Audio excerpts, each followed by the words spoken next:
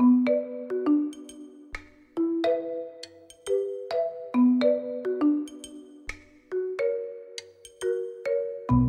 Hanish Patel, and this is User Friendly, the show where we explore emerging trends in tech, media, and telecom, and how they impact business, operations, and the world around you.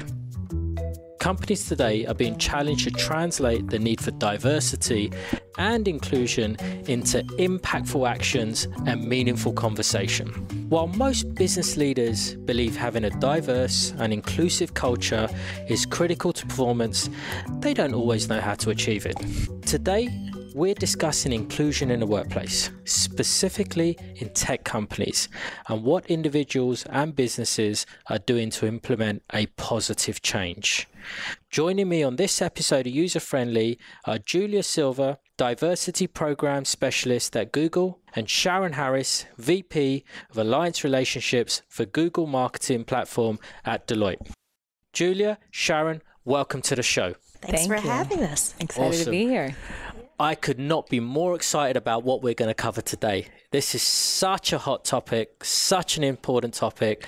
So let's just dive straight into it, right? Diversity and inclusion programs are not a new thing, that's for sure. So what does it mean in the workplace today, though? So something that has recently come about and changed from the initial inception of diversity and inclusion is this addition of diversity, equity, and inclusion. And it's really important that we don't use these words interchangeably because they mean different things, right? So diversity is the differences and variations within a group. Really important that it's within a group. An individual cannot be diverse, and I hear that all the time, and it drives me nuts. It's within a group context. And then equity is really getting at the difference between equity and equality. So equality aims for fairness, but it can only work if everyone starts from the same place, and that if everyone has kind of the same needs and needs the same type of help. And so equity is really giving everyone the tools needed to succeed. And so I wanted to call that distinction out because I think it's something that's new and it's really becoming much more prevalent in this type of work. And then inclusion is the piece of, do people feel included? Do they have that seat at the table? So that's something that has been a recent kind of shift, I think, in the dialogue, is looking at it in terms of diversity, equity, and inclusion. I'm glad you brought up equity because we're all going to experience it differently. But how do we all have the same tools in order to, find solutions to overcome challenges or to just even have a voice at the table? And equity is so critical. I think it's really about, driving that additional awareness to those individual experiences and understanding, okay, we may need to do something different in order to drive equity for this individual or this group of people versus another group of people. Yeah, and I think there's been a shift in how it's being perceived in the sense that diversity is one thing and inclusion is another. Right. And making sure to educate on the importance of both. And I always like to use the phrase, diversity is being invited to the party, but inclusion is being asked to dance, right? So there's this idea of we need to focus on having a more representative workplace, but also when we get those people to your organization, to your company, do they feel included? Do they feel that they have the same tools, the same career growth opportunities, leadership potential? Are they actually being included so that they want to stay? I think that's really important to note the differences because there's a lot of efforts and we're all, at least in tech and at Google specifically, we're really working hard to have a more representative workforce. However, we have another team that's solely focused on the inclusion aspect and that idea of we want to retain those people once they actually arrive. And so that's something with this conversation, diversity and inclusion. It's really important to note those two parallel paths, but it's all towards that same goal of really making a great culture for everyone. That's such a great point when you bring up inclusion because at the end of the day, in order to really be successful, you have to have these differing viewpoints and everyone has to feel empowered to share their ideas, to share their voice, and to really be a part of the decision making. Inclusion is that next level up that companies are really aspiring toward because it's about, do we have the right representatives at the table? Does everyone feel empowered to share their ideas? And it's an interesting conversation because inclusion is something I think here at Deloitte that we are making a lot of strides around. We certainly, like every other company out there, have a lot more work to do, but I'm really proud of the efforts that we're making and the strides that we're taking to really build a truly inclusive culture. I really love what you said there earlier, Julia, about kind of being invited to the party and then being asked to dance. And if I may use that analogy of kind of what you said, Sharon, I think that influence, I'd go one further, is we actually got the ability to change the music, right? To use that analogy. And I think that's the power of, if I've understood it correctly in terms of what you're talking about from an inclusion perspective, as being that step above of just not just talking about diversity. Given that growing recognition we talked about, that you've both talked about in terms of the criticality of diversity as well as inclusion, and the impact naturally that's going to have on business performance as a whole, because ultimately companies, organizations are still going to say, well, how does that benefit the bottom line? How is this going to change us as a company and involve us as a company? What challenge you think lies there when you're thinking about translating that into value and impactful actions? What can companies do and change in their workplace to make that happen? So we talk about this a lot in our I Am Remarkable program, about how diversity is no longer a nice to have. This is business critical at this point, and there's tremendous business value that can come from these types of efforts. So I Am Remarkable is an initiative that really focuses on empowering women and underrepresented groups to learn the skills necessary to self-promote in the workplace, but really in every aspect of your life. And within that, we're also trying to challenge the social perception around gender modesty and what it means to self-promote specifically for women, because there is a social perception that it's seen in a negative way. And we've seen that self-promotion is a skill that's needed for your professional development. And so the way that the initiative actually works is we host a 90-minute workshop. And in that workshop, we go through the program itself, how it started, the research behind it as to why self-promotion is really important. And then we go into an exercise. And I will say that it started back in 2015. And I think at the end of 2016, we had about 200 participants. As of, I think, today, we've had nearly 35,000 participants, specifically in regards to the I Am Remarkable workshops. We also want to make sure that you are able to control that narrative and showcase that unique value that you bring to the table. And within that, organizations over time will start to realize, well, I need to invest in these individuals. I need to continue to grow and expand in their professional development. But you have a bit of onus in that as well. I think that's something that's really powerful, is I taking the opportunity to showcase me, Julia, I am remarkable for all of these accomplishments, all of these things that I've done. It's going to continue to benefit my organization. And then there are true business implications to why we need to support these communities. Companies with more women board directors outperform others by 53%. Like, there's statistical information that shows having more women at the table, we get things done when we have those leadership positions and we help companies overperform. There's also a statistic that shows that companies that are in the top quartile for racial and ethnic diversity, they have 35% higher financial returns than the national median. So from a numbers standpoint, there's proof that as to why diversity is important. And it's not just money, numbers, we want to continue to grow and as an organization, but it's also Google is a global company. Right. So let's just take a step back. We're a global company. We have a global consumer base. How are we going to continue to innovate and develop products for a global consumer base if we ourselves aren't representative of that community? And so it goes into this idea that diversity allows you to be more flexible, more creative, more innovative, right? You're able to have more perspectives at the table that you're going to continue to build great products. And that's a fundamental aspect of Google that I'm super proud of to be a part of, is that we truly want to build for everyone, but we also want to make sure that we're representative of who we're building for. I think when we think about business impact, there's just a fundamental reality about the demographics of the universe. They're changing. And many of the groups that we consider today to be underrepresented, ethnic groups and women, are becoming a larger percentage of the population. Therefore, your consumer base for any company, any brand out there is changing. So how do you market? How do you message to that audience? How do you grow that audience so that they are find value in your product, they are continually spending with you. The numbers, yes, they definitely do matter because business is still business. But if you're going to be successful, you have to have a culture and business practices that are not only representative of your consumers, they're respectful of your consumers, and ultimately they're relevant to your consumers. Without having those voices, those faces, and those people at the table when you're conceiving of products, when you're developing products, when you're testing products, you're going to miss. Because the experience across all of these spectrums is very different.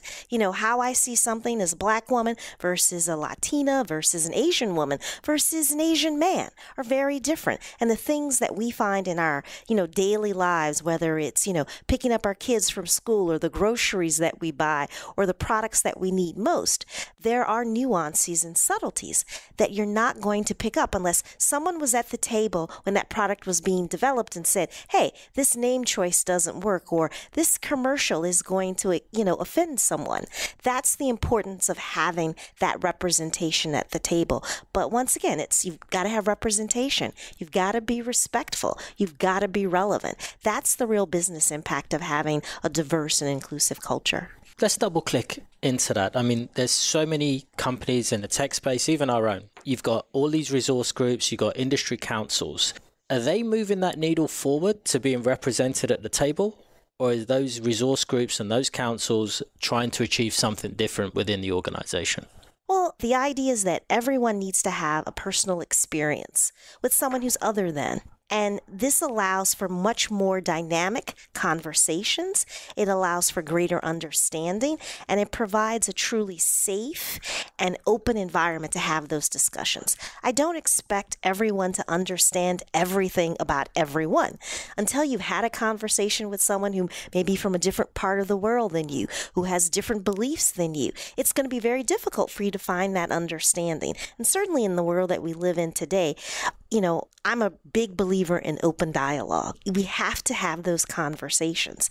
I think also for us at Deloitte, inclusion councils have been helpful in terms of highlighting and spotlighting that talent that may not have been noticed. Julia touched upon, often women aren't speaking up for themselves. This is often the case in many other groups where culturally it's not the norm to be so vocal or bodacious in your conversation. So this allows, once again, for a really comfortable environment for those moments of coaching and sponsorship to really occur that often open the doors for other opportunities. And I think for us, we're continuing to grow our inclusion councils, and we're just finding really, really good success in that effort. But, this is not a journey of a single day. This is something that has been created over years and years, and it's going to take a lot of additional work and more time until we really start to see and benefit from all those changes. So I love that Deloitte also does the inclusive councils. We do as well at Google. And we do have employee resource groups that I think I just wanted to highlight the experience I've personally had with being a part of a few of the different ERG groups. So I am half Brazilian, half Portuguese. So my dad is from the northeast of Brazil. My mom is from Portugal. I'm the first person in my family born in the US. So I have a very unique identity in the sense that I really don't fit into one category. I'm always the other, and I felt this way for as long as I can remember. And something that's interesting for me with how I've come to leverage and utilize the ERGs is just that sense of community where I'm able to find someone who's had my similar lived experience, and that connection, it's so rare, especially with my unique combination. But we have women at group, we have our Familia at group, we have our Black Googler Network. All of these are focused on that idea of community building because we all have our own lived experiences, and sometimes you just want to have that person you can connect with who's had that similar background or similar experience as you. And one of the nice things about Google is there's a lot of overlap. So we do kind of have multiple cross ERG gatherings where everyone can kind of share, what are some of the experiences that you're going through now, and how can we help one another? I think that idea of allyship is really important as well, is understanding how can I uplift someone's voice that maybe isn't being heard. You're what you said about kind of being in the room, and if there's if you notice that someone isn't at the table, being that person to say, hey, I'm going to assess this space, and I notice that there maybe isn't representation of this individual. We don't have this perspective at the table. We should bring this up. Open dialogue is really key, and I think that the allyship between all of the different ERG groups is something that's really phenomenal, and it just continues to build on this idea. Like, we all need to have a stake in this. We all need to push this forward. It can't just be, on the backs of those who are underrepresented. It really needs to be a collective. So I want to go into an area that you touched upon about Google being global, Deloitte global as well, right? And you've got the I am remarkable, the hashtag. How does that transfer internationally? And I'd love to hear how that can be different cultures, even the translation of that. How does that articulate to different cultures? And you talked about your background in itself. Yeah, that's a great question. So I'll give a little context on I'm Remarkable just so that everyone understands how it started. So it started back in 2015 as a 20% project. So one of Google's infamous 20% projects, where you can dedicate 20% of your time outside of your core role towards a passion area, a side project. Gmail is an example of a 20% project. And so I'm Remarkable started by two women named Anna in our London offices. And so this actually started in EMEA.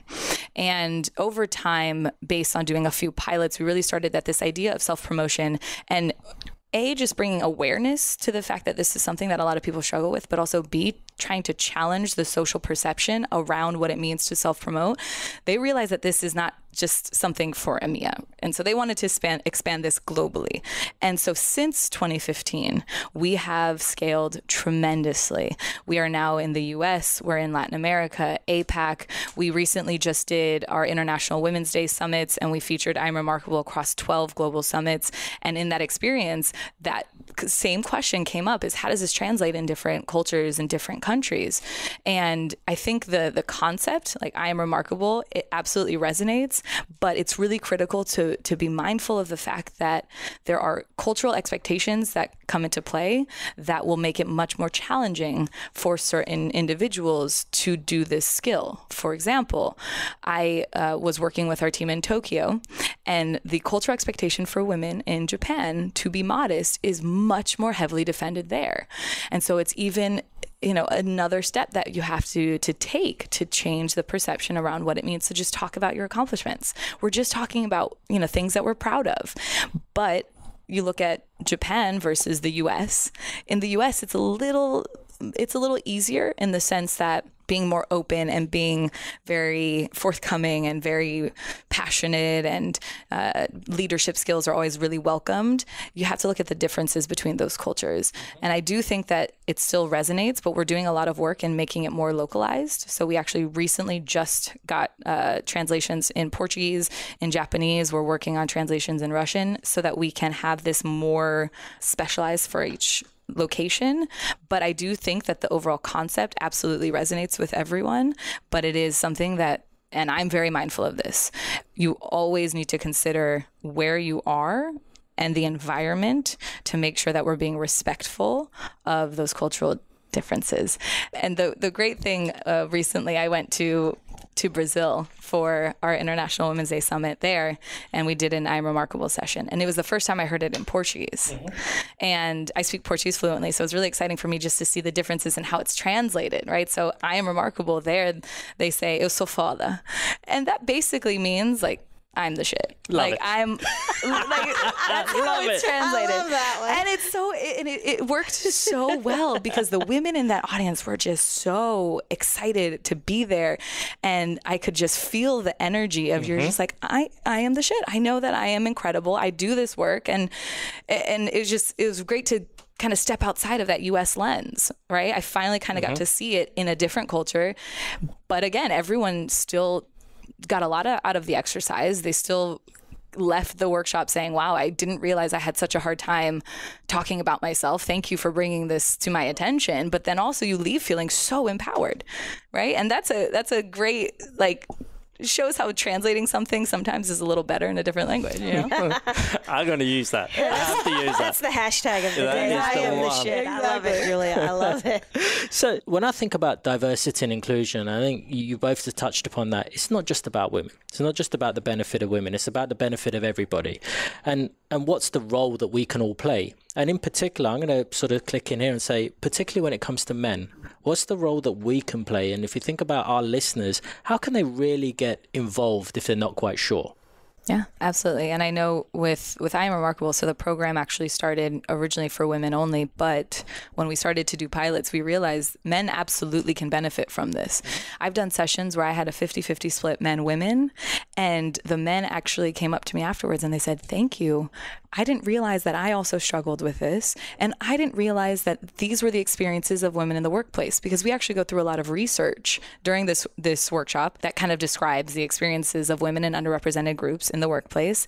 And I think it's just the awareness and that education, because oftentimes there's a bit of a gap, and men, will say, I don't know how to be helpful, but then there's this kind of hesitation to start. Yeah. Or to just go and start to learn. And I think the biggest thing is really just show up, be open to listening and learning, but also kind of self-educate, because you can't really expect everyone to always want to, share their experiences and have to educate. Again, I use this term of you can't have the burden on those who are minoritized. Absolutely.